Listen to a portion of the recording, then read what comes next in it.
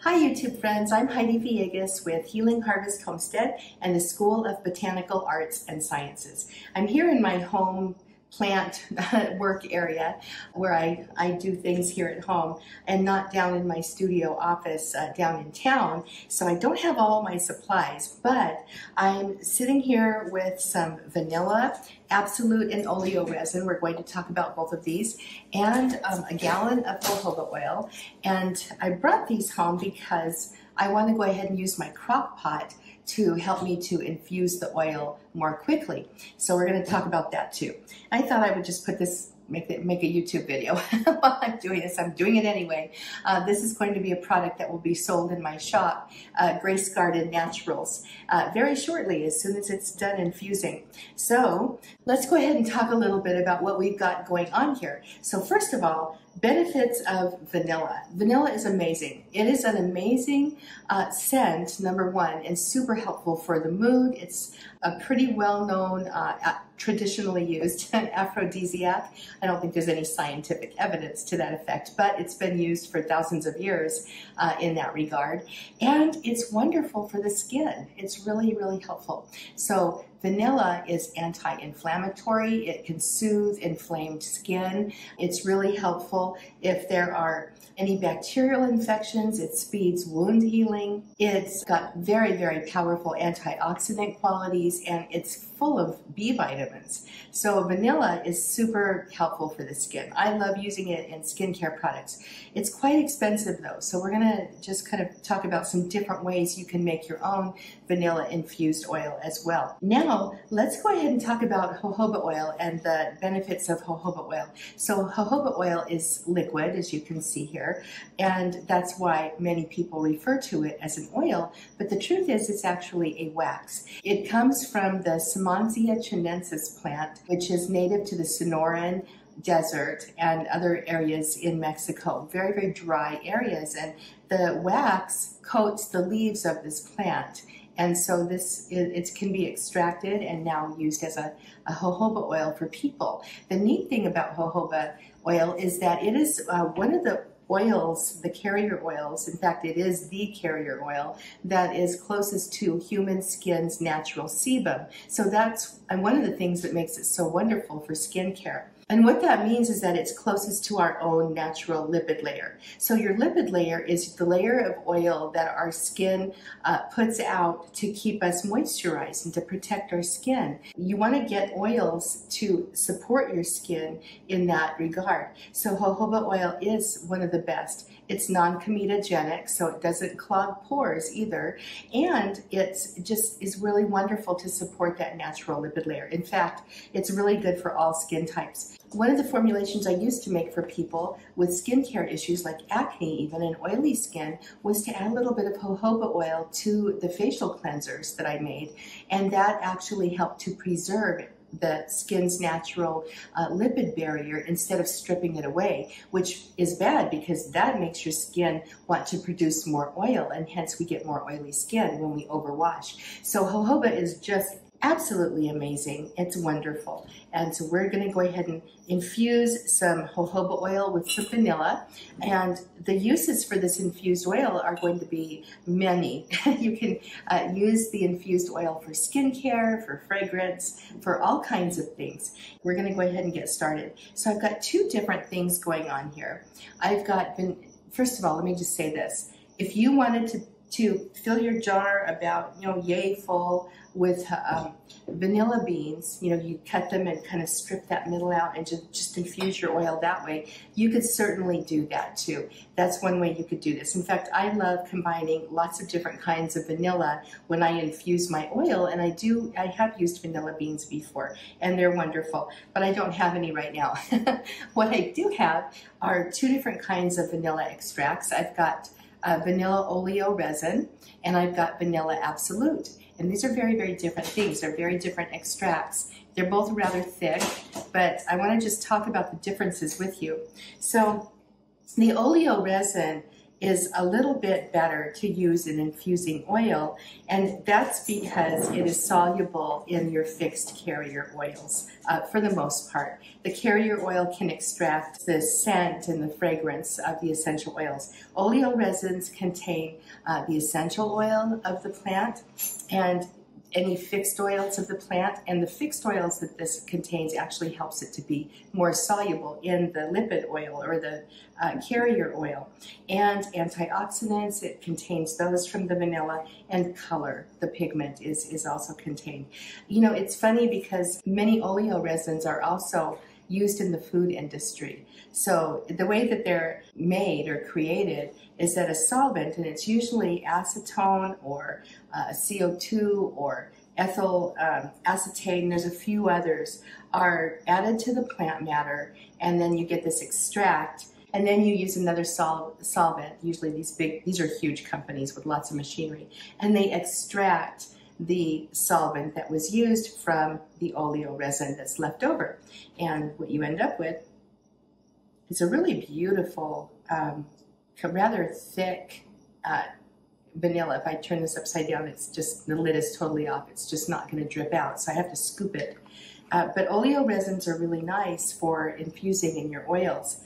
Absolutes, on the other hand, are more used in the fragrance industry, but there are benefits as well to infusing in your infused oil. But if you have a choice, definitely go with the oleo resin.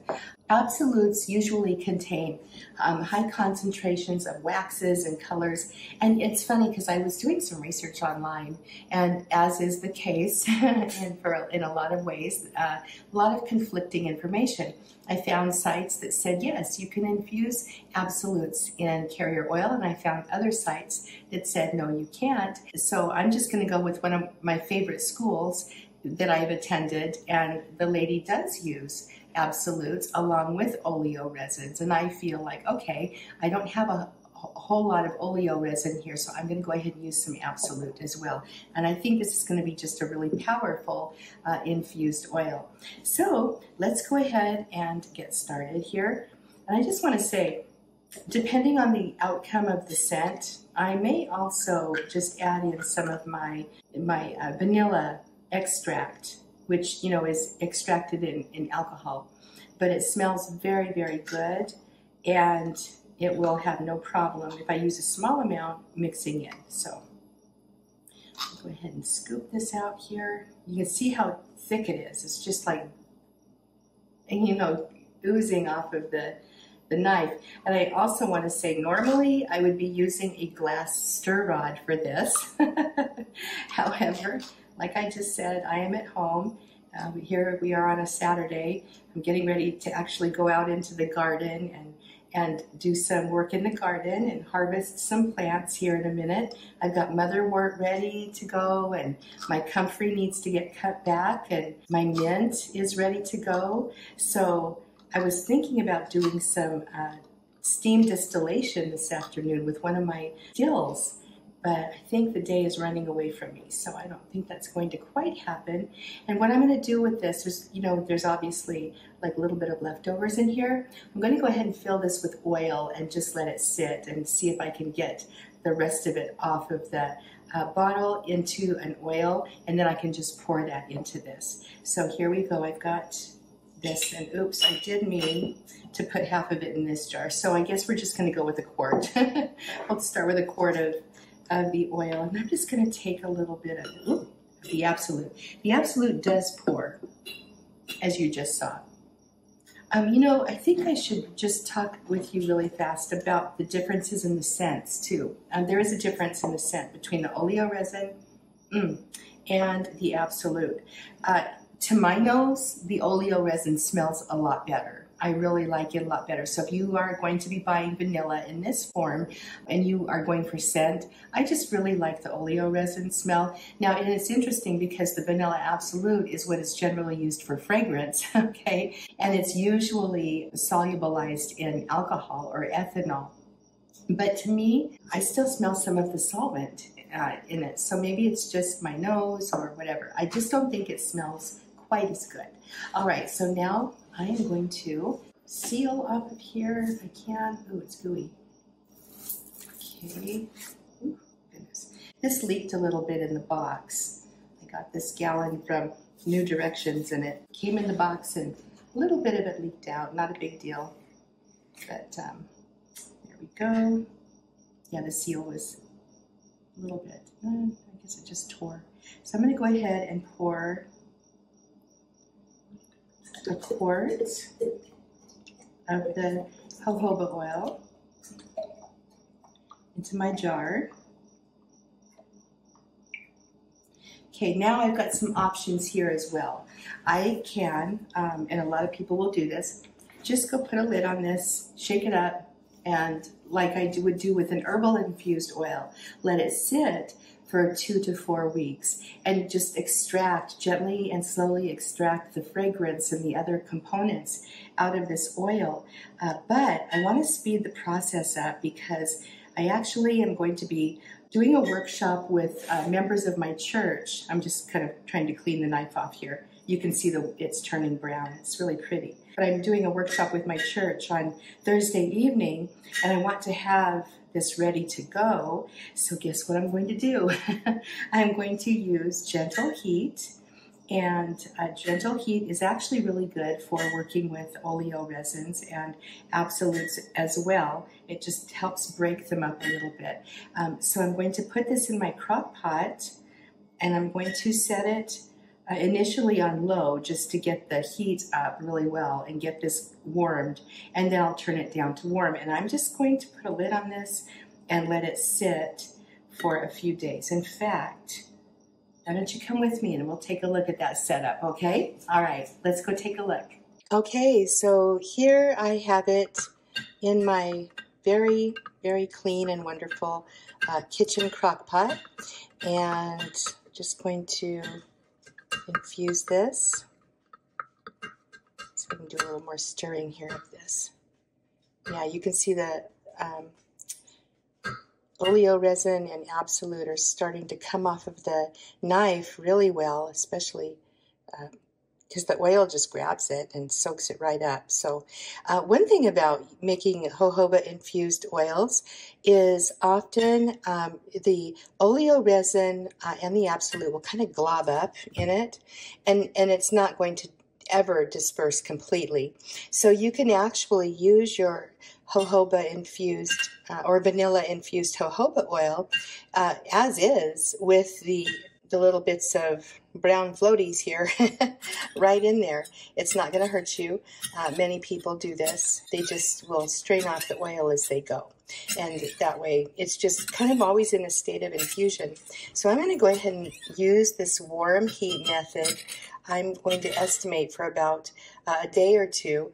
You know, some people will just say for a few hours. And I honestly, when I'm using the heat method for my infusions, whether it's herbal or in this case, the oleo resin and a little bit of absolute, I like to let it go a little bit longer. Okay, so I'm going to go ahead and turn the crock pot down to warm and just let this go. I did put a little lid on top of the jar, and that's because I just want to protect it from any impurities coming from the air, as well as the potential of any water accidentally splashing in it. But, you know, the water's all the way, basically, only about a quarter of the way up the jar.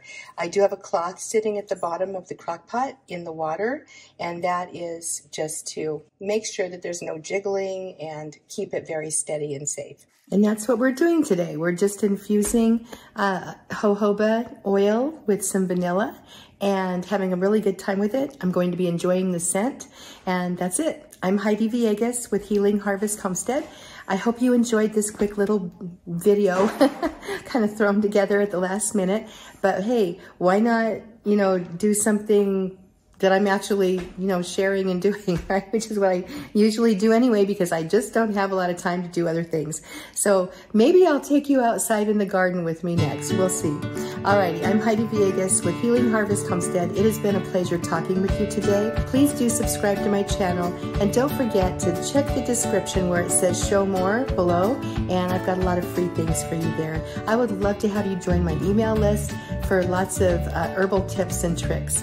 And I will see you in the next video. Please like, subscribe, and share. That really helps the channel. Thanks a lot.